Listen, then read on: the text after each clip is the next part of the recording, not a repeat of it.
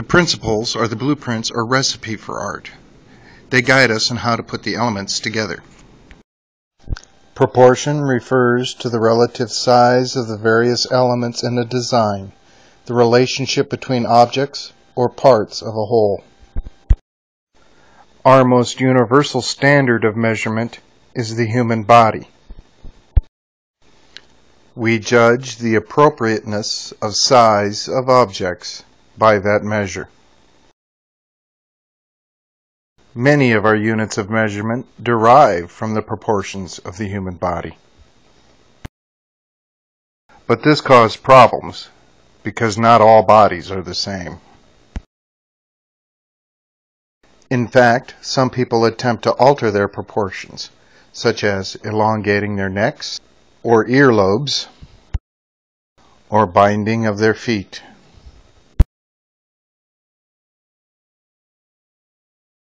The ancient Greeks created an ideal of the human figure based on mathematics and proportions. Leonardo created this famous image of human proportions based on this ideal.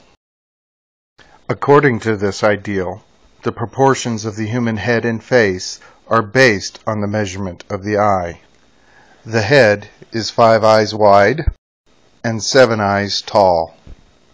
The eyes are placed halfway down the head, with 1 eye width on either side and 1 eye width in between.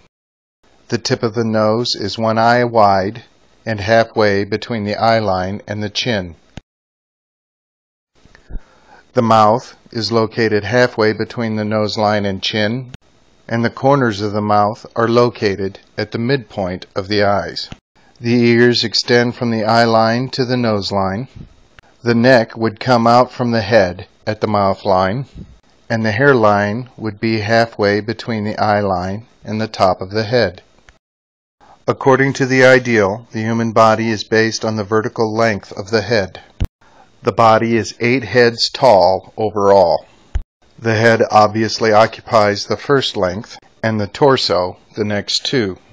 The hips occupy 1 length, taking us to the midpoint of the body. The legs extend the other 4 lengths.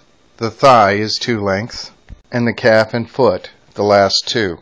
The arms from just below the shoulder muscle to the elbow are 1 head length, and from the elbow to the wrist another. The width of the shoulders is 2 head lengths, while the width of the hips is 1.5 heads.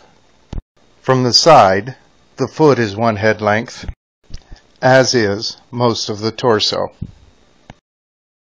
Artists frequently take liberties with the natural proportions of the human body to achieve their expressive goals.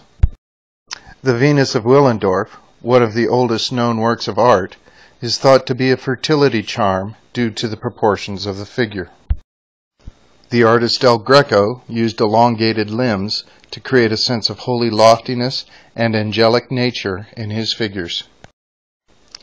The American regionalist Thomas Hart Benton distorted the proportions of his figures to accentuate the simple and strong nature of the rural people he painted. Walt Disney characters often used the proportions of children to create emotional attachment to key characters. All objects have proportions. Think of the old-time bicycle with the extra-large front wheel, or the tires of a monster truck. In pottery, much consideration is given to pleasant proportions. For example, the overall height of an urn in comparison to the width of the waist and the length of the neck.